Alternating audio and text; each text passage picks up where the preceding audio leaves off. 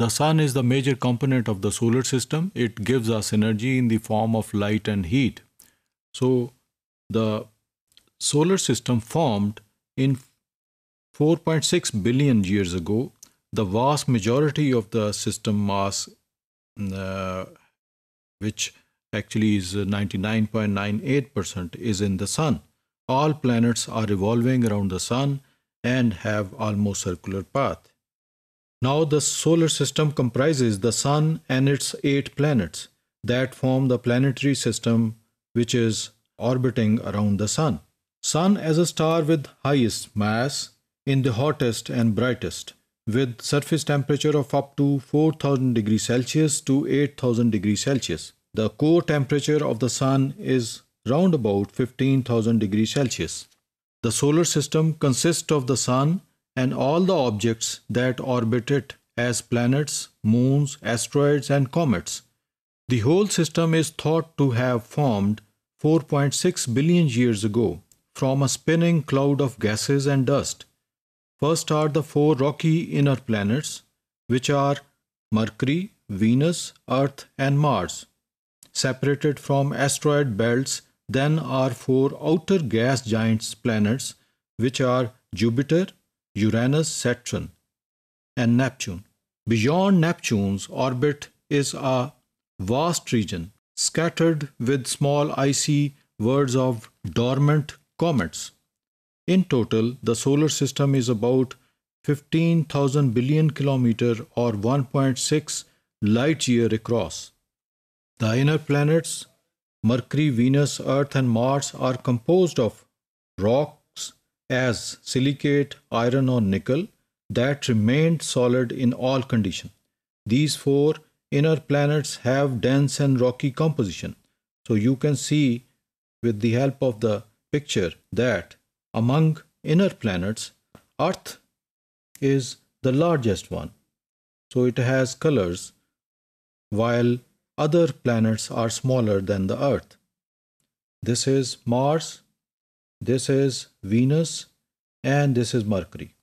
So Venus among these 4 planets are hottest one. The 4 inner planets have several features in common.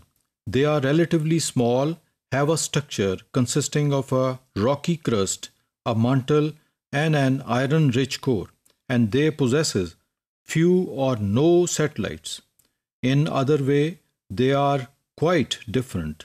Earth is the only planet with an oxygen-rich atmosphere, abundant surface water, and a range of temperature that ensure most of the water in liquid.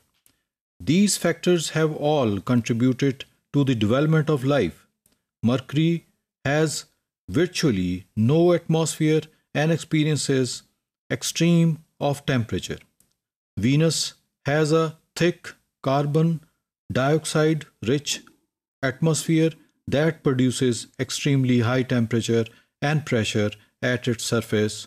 Mars is cold with a thin atmosphere and water that exists as ice at its poles and beneath the surface. So these are the outer planets, which are Jupiter, Saturn, Neptune, and Uranus, are composed mainly of gases as hydrogen and helium. This one is Jupiter, then Saturn, then you have Neptune and Uranus. The 4 outer planets called gas giants are different from the inner planets but have many features in common with each other. They all have small rocky cores and are composed mostly of liquid, hydrogen, and helium. The atmosphere of the Uranus and Neptune contains 2 to 3% methane as well, which gives them a blue appearance.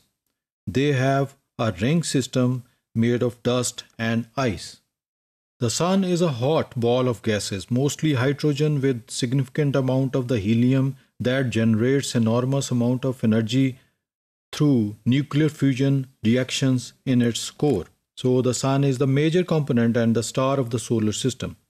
It has largest mass, or you can say about 3,32,900 Earth, and produces electromagnetic radiations. So here you can see the size of the sun as compared to the other planets. This is sun, and these are the other planets which are actually circling around the sun, or these 9 are the part of the solar system. The solar system also contains billions of small objects, remnants of its early history.